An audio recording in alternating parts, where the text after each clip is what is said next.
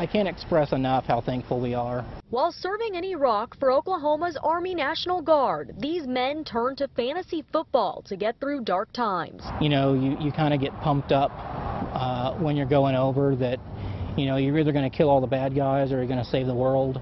And you get there and you realize that really all you can do is do your best not to get killed. 2 years ago, one of their own passed away.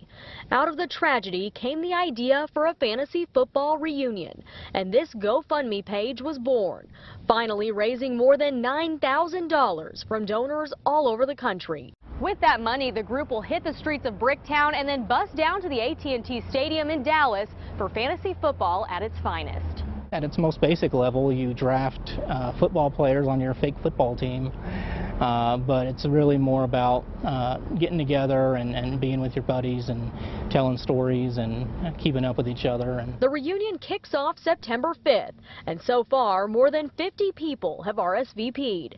In Oklahoma City, Ariana Garza, KOCO 5 News.